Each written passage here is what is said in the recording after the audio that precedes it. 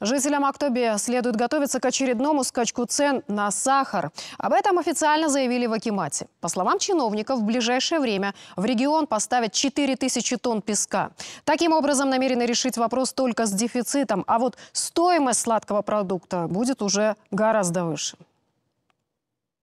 Цена 450 тенге, оптовая цена будет. И сахар, который зашел с Индии и Беларуси, цена его 510 тенге, оптовая цена. Связано это с удорожанием сырья. В связи с многочисленными жалобами на дорогие продукты, чиновники и депутаты сегодня решили проверить магазины у дома. Заодно узнать, сколько же стоит сейчас сахар в мелких торговых точках. Но в первом же магазине песка на прилавках не нашли. Продавец объяснила, что уже месяц не торгует им. Утверждает, что сахара нет у оптовиков.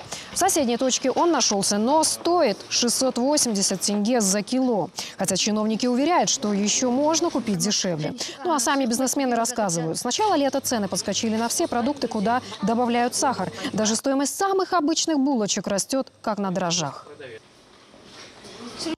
Я не знаю, в фирме нету вообще нигде. Говорят, подорожали. Вот эти булочки у нас 235 стоило. Сахара нету, поэтому сейчас дорожает, потому что сахара нигде нету. Сейчас 275,